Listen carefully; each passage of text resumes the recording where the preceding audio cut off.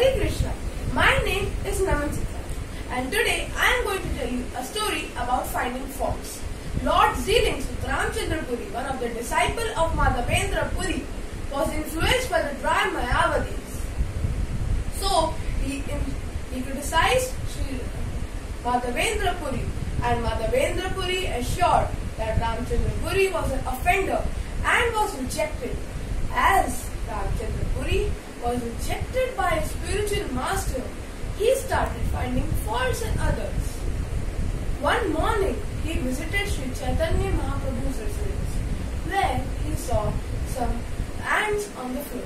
Actually, ants can be anywhere, but due to his habit of finding faults, he read beside Sri Chaitanya Mahaprabhu. After listening the criticism from Ramachandra Puri, Sri Chaitanya Mahaprabhu reduced his diet.